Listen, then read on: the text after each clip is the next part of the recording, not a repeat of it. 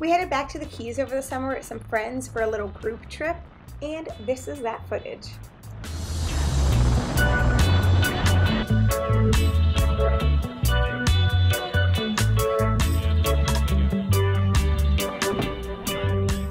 With a flats boat, we do most of our fishing inshore, but the seas were so flat that weekend that we decided to take it offshore and see what we could get. Obviously, we didn't get anything too big, but for us that do mostly inshore fishing, we were still really excited to be able to get any type of offshore fish. I'm doing it, Sean. I'm doing it. A few deep water jumps were made, a couple celebratory drinks, and more fish were caught before we headed back inshore with the boat.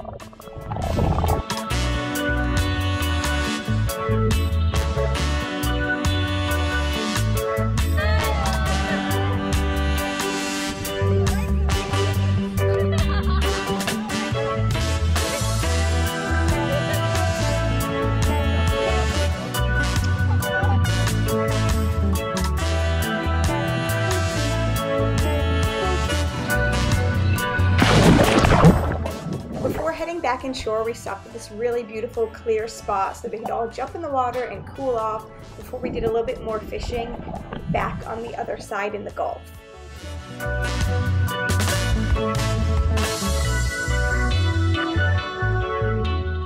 I ended up hooking this little shark who put up a really good fight and did not want to come to the boat.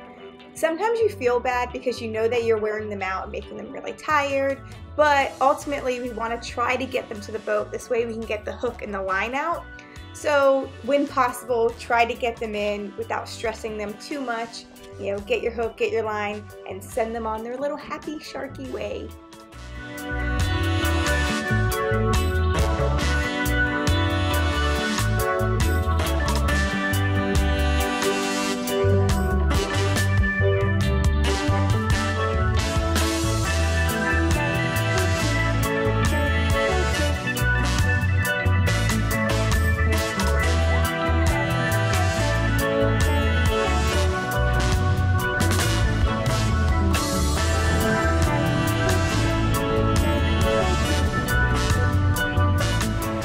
You guys may have seen this in some of my other videos, but I've never really explained it.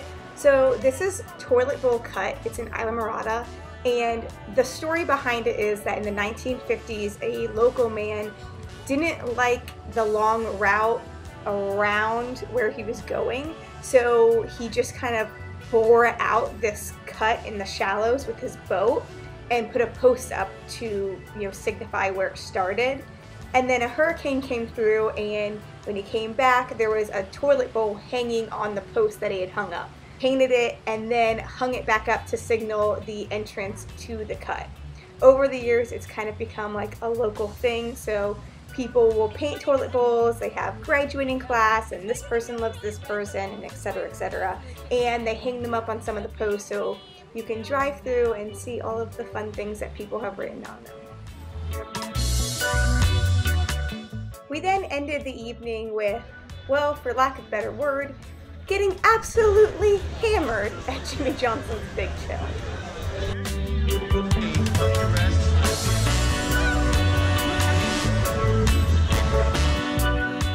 The next day we were back on the boat with a much more lax attitude and a slightly slower speed thanks to the night before.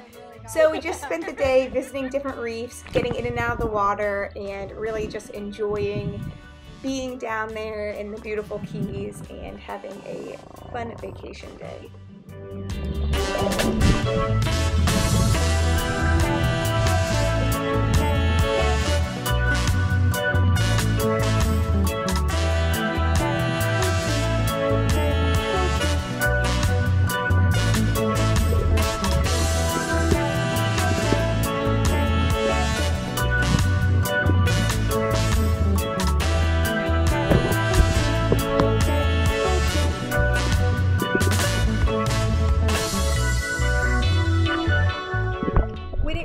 All of our equipment with us that day, but we still did some snorkeling and got in the water to see all the different fish and the different reefs.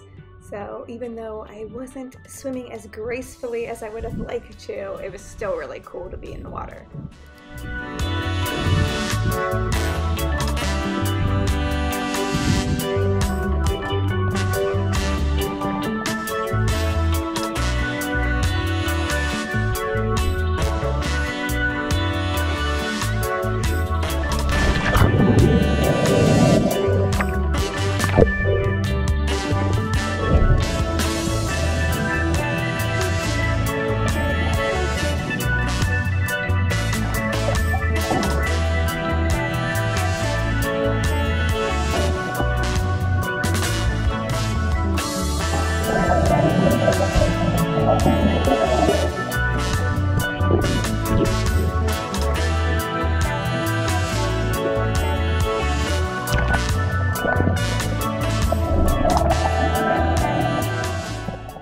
On the way back in that day, we ended up finding this little area that had like 20 little baby barracuda, but we couldn't keep one on because it kept cutting the line.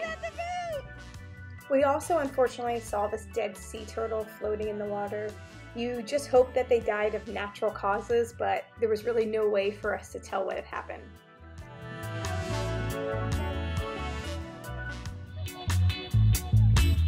We ended the evening doing a little fishing back near the house. Brought in a couple snapper, but nothing too impressive. Also, when your bae is the photographer, there always seems to be a bunch of sneaky booty shots.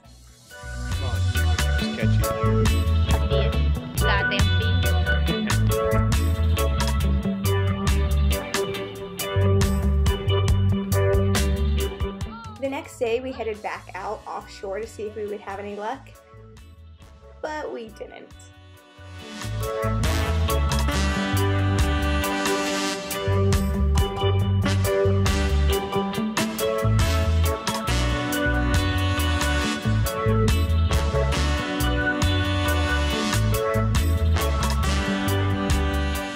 So we headed into Alligator Reef in Islamorada because the water there just absolutely cannot be beat.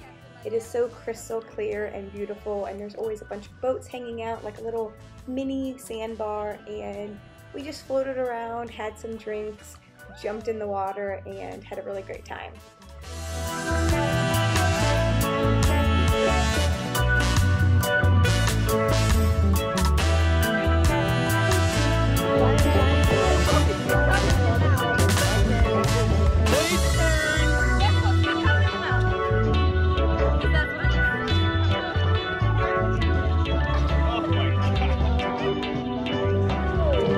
Ho ho ho, motherfucker.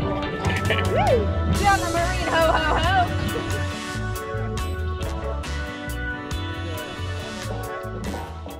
Hope you guys enjoyed watching our little Keys vacation, and we will be back to fishing soon. Bye!